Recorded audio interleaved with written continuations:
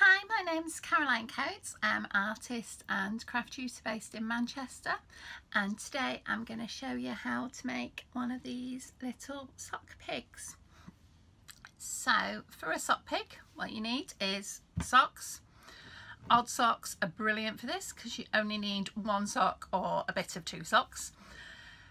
Stuffing, I'm using toy stuffing, but stuffing out of an old pillow or cushion is great as well. Cotton for sewing, embroidery thread for eyes, couple of buttons for a snout, and of course needles and scissors. So to get started, we're going to cut our socks up. So we're going to have a spotty sock pig, so we want to start with the other sock. So I'm going to cut it just underneath the heel.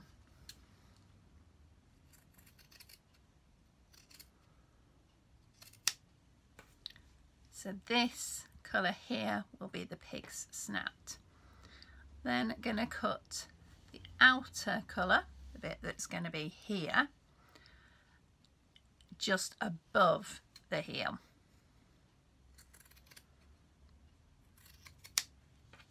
Okay. Your two main bits, and then you need to choose a heel for the ears because ears are made out of sock heels. So I'm going to go for the pink. So I'm just going to cut out that pink patch. And then I'm going to discard these bits of sock. So because our pig's going to have two ears, I'm just going to cut that in half along that crease. And those are the pieces we need. So this piece from the inside the snout cover, this will be the colour that you see in the mane, and these pieces are going to form our pig's ears. So we're going to start with this piece and we're going to stuff it. So to stuff it, you want to stuff it quite densely. Stuffing after a while kind of gets compacted down. So you want to slightly overstuff it, not that it's coming out the seams, but let's have a nice fat piggy. So in fact, I think I'm going to grab a bit more. Okay. Make sure you leave a small handful for later. So nice fat piggy. So adult socks make big fat adult pigs, and baby socks make little piglets. This is definitely a big fat pig that we're making today. So once you're happy with the shape, you might want to kind of beat it up a bit, move it around just to create a nice regular shape. So once you're happy with that, grab yourself a needle and some cotton. So little tip, when you're picking cotton, length of cotton, have it so it's no longer than from your heart to your hand, because that's how long you can stretch. Any longer than that and that's where you end up in difficulties and getting all tangled. I'm using mine double thickness because I just find it's less likely to break and a nice fat knot in the end. So we're going to start by sewing up this pig's bottom. I'm folding the raw edges in,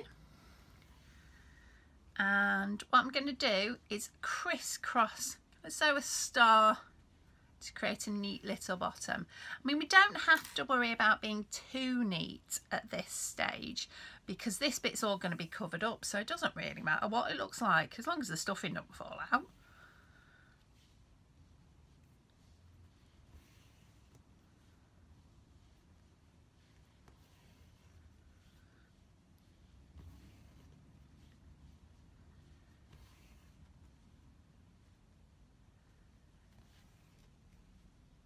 Here we go, that'll do. Okay, and we'll just tie off that thread. So a couple of little stitches on top of each other and then through a loop.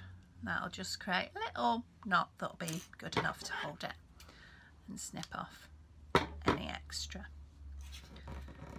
Okay, so now we're going to make our pig spotty. So we do that by pulling this second layer over.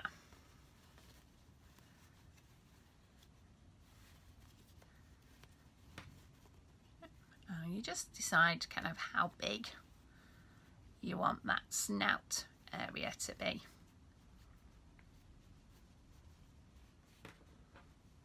Yeah. Okay, and then we're going to sew this up again. So same as we did before, folding those areas in.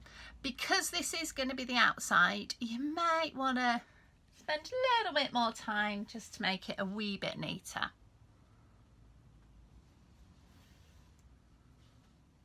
I'll start with a couple of stitches just to get going.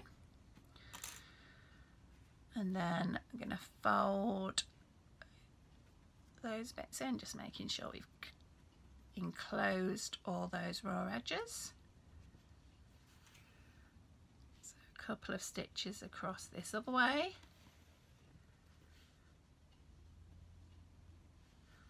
And basically keep crisscrossing till you've got a nice neat little bottom for your piggy.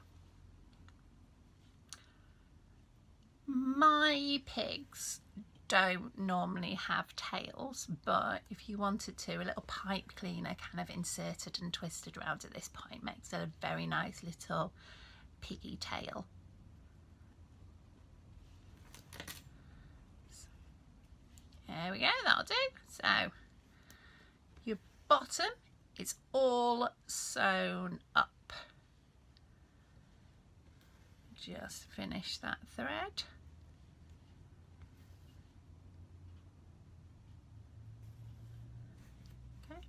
Now, a little trick here is I could snip that off there, but you'd get a little bit of thread at the end. So after you knot, if you take it kind of through into the pig, out any random way and pull that really tight, when you snip it, that thread will just disappear inside. Okay. So now we're going to add our little trotters. So as you can see on this one I made earlier, 4 little trotters just stops the pig falling over. So to do that, we get the little bit of stuffing that we left behind, and we're going to roll 4 little balls.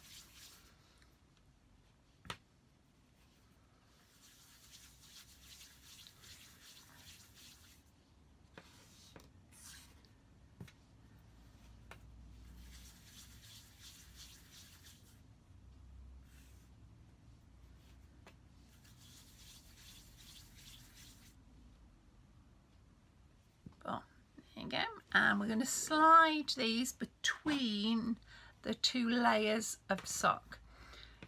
That's why I love making sock pigs out of stripy or spotty socks, because the pattern just gives you a little bit of a guide into kind of spacing things out and making sure they're even.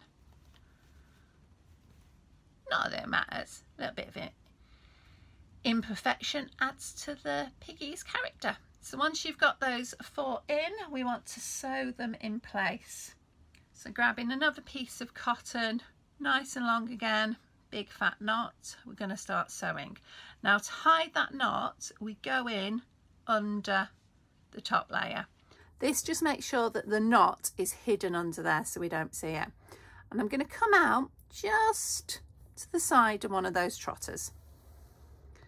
So to highlight the trotter's shape and sew them in place, I'm crisscrossing underneath where I've put that little stuffing ball.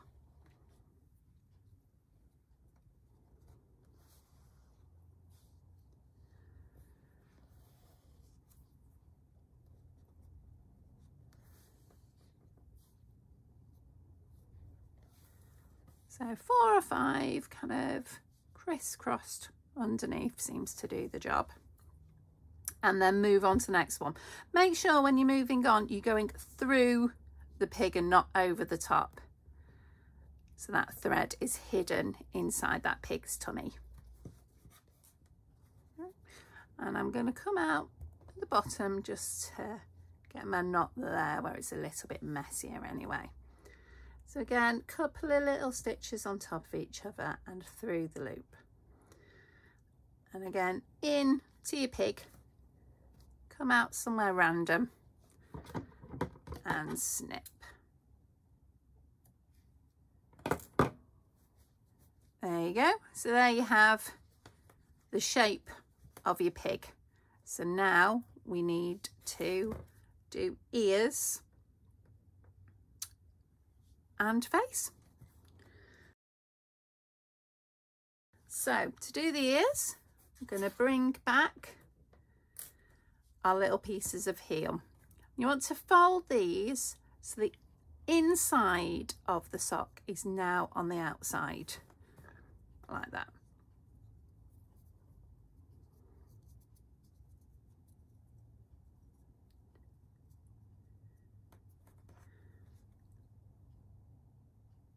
And we're going to sew along this long edge.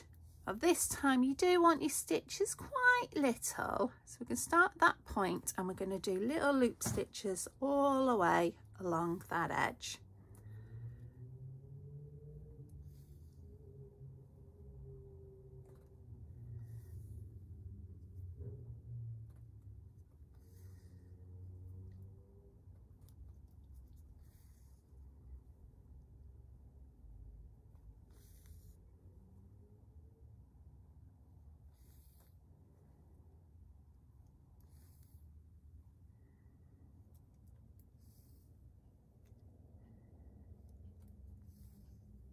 When you come to the end, just add in a little knot. You can leave the thread on, we'll use that for the next bit. And then we're going to turn them right way out. So just turn it the other way out and just manipulate that little point back into place. There we go. Missed a little bit there, but I don't think it matters. There you go. And then we're going to fold these raw edges in again and sew along that edge. I'm just using a couple of fingers to hold them in place, but you could use a sewing pin. And then just as you were doing before, little loop stitches all the way along.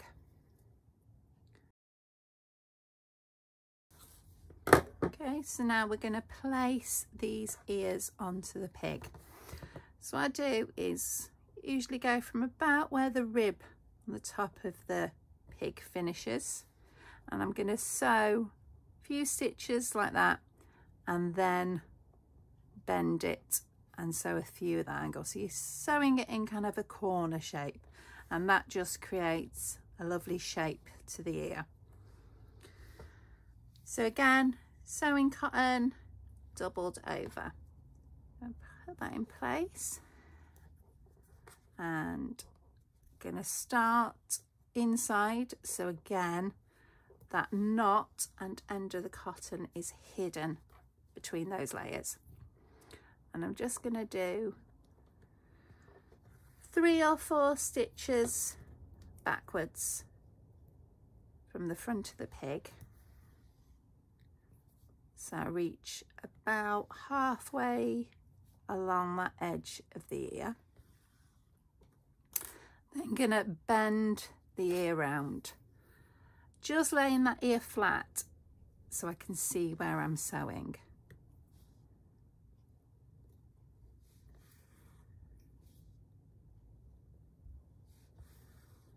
And then when I've reached that end,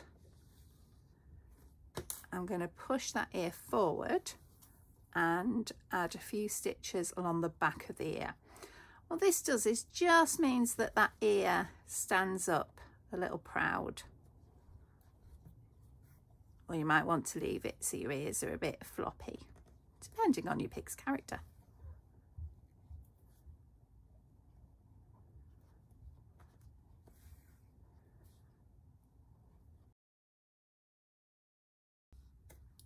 Right, so now we need a snout. So new thread or continue if you've still got plenty. And you want to come out where you want your snout to be. Again, if you're starting a new piece of cotton, just remember the knot needs to be hidden between the 2 layers of sock. What I do is I do a couple of stitches in each button just to get them roughly in the right place. So I'll get one on, then come out where I want that other button to be.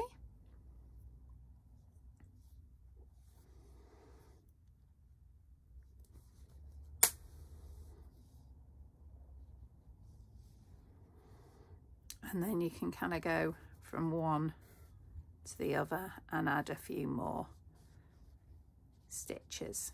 And basically with buttons, it's you keep on sewing till they stop wiggling around and they feel secure.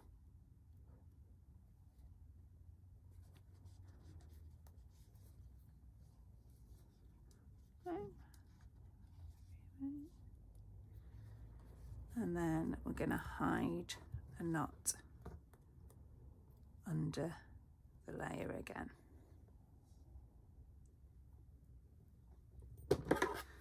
And snip. So there you have your piggy, ears, snout, and all we need now are 2 little eyes there. So I'm going to use embroidery thread for this, or you could use wool, dark, even sew on little beads. So a nice big thick needle for this. Again, double it over and a big knot in the end. So I'm going to use something today called French knots. So I'll do this quite slowly, but you could just do a couple of stitches instead. You don't need to do it like this. So little knot again went between those 2 layers, so you can't see it. Right, so a French knot. With my left hand, I'm going to hold this tight. I'm then going to wrap it around the needle. And you can do this 2 or 3 times. This must stay nice and tight. I then point the needle back as near as possible to where I came out, and then coming back up where I want that second eye. Now the trick is this does not let go until the very last moment. I'm pulling slowly, slowly, and there, now I let go. And what it does is leaves a nice knot just on the surface. So again, hold with your left hand, wrap round a couple of times, 2 or 3 times depending how big you want your knot. Point of your needle goes down. Now I'm going to come up under that layer to make sure it's hidden. You do need about 3 hands of this bit. And again, holding with that left hand, holding and holding until the very last moment. And again, little knot just on the surface. And then we'll just knot this any which way underneath so you can't see it. And snip. And there you have your finished sock pig.